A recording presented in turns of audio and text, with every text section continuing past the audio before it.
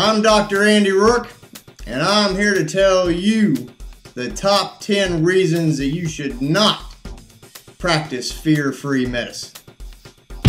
Number 10, there is nothing like an animal rodeo to get your heart rate up. Number 9, if this thing brings in more clients, we'll have less time to play computer solitaire. Number 8, I just bought a new first aid kit and I plan to use it. Number 7, at Springfield Veterinary Hospital, we don't work 10 hours a day. We go for 10 rounds.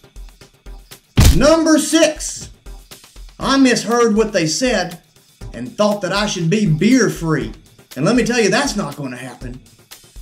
Number 5, cat and dog fights aren't just for cartoons. Number 4, I want to feel the excitement of excrement.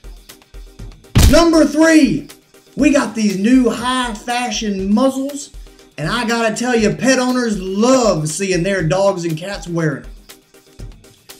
Number 2, who really wants to take an accurate temperature or get a normal resting heart rate? Number 1, if progress was so great, everybody'd have those smartphone thingies. Oh, hold on a second.